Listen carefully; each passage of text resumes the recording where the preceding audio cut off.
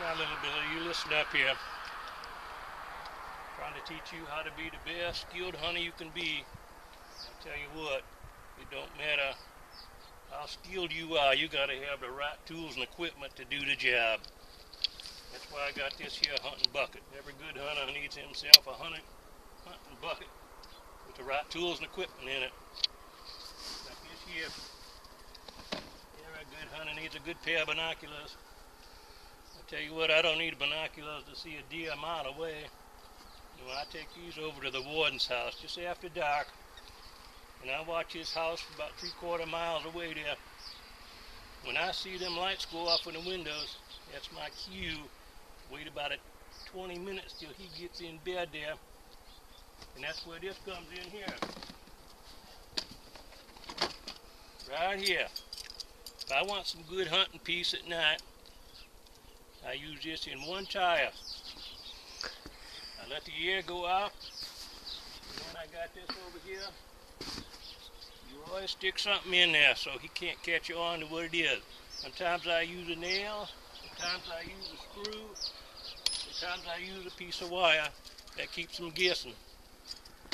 Now the sweet thing about this is that the tire repair guy is Cousin Ferd. Cousin Ferd and me have a good deal going, but when that warden comes in there to fix his tire, I get a few dollars back. So it ends up being a part-time job for him. Sometimes I can keep him busy all week with sheriffs and deputies and wardens bringing their tires in there to get them fixed. So it ends up being good for both of us. Plus I get lots of hunting peace at night.